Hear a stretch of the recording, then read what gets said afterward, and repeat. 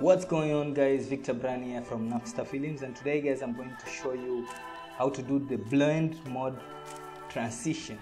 So in this week's transition Tuesday I'm going to be showing you how to do this.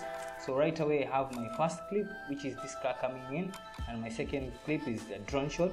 So right away I'm going to drag this clip here on top. I'm going to click to where I want my transition to start coming in. So I'm going to drag this video to the beginning here of my playhead, and I'm going to make a cut. And right away I'm going to make a cut, and I'm going to drag this video below here.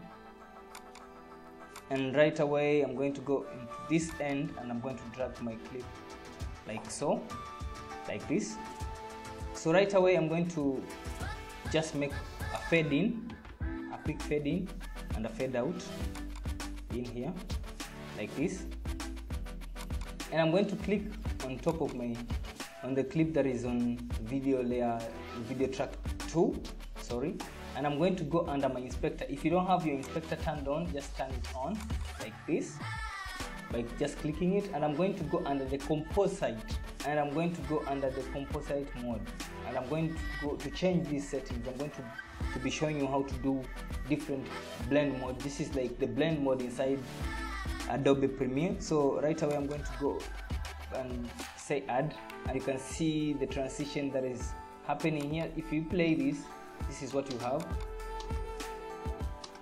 So just play around with this. You can change to different blend mode. You can see the color and color band,